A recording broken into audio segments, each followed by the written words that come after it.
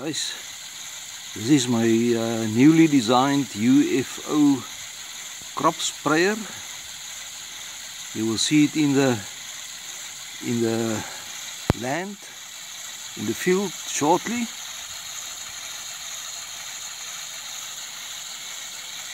There was a lot of thinking and tuning and design and redesign, back to the drawing board.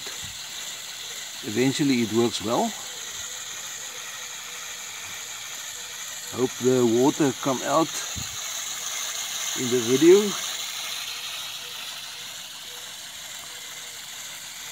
I can increase the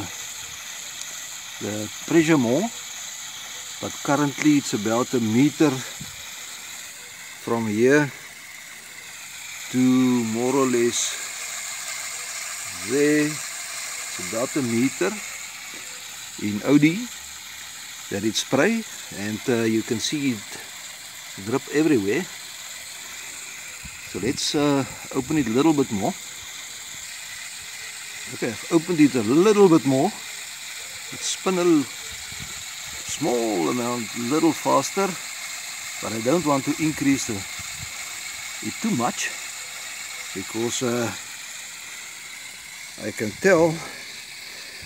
Let me measure quickly what is the length of the area that it wet now.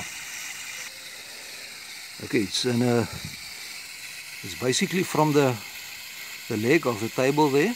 You can see it's already wet, right through to the leg of that little stool there, and I see it throw more in that direction, because this is where the water is spraying to keep it turning.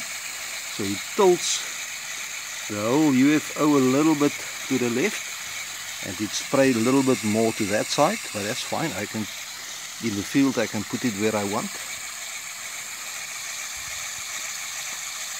So I think this is very cool.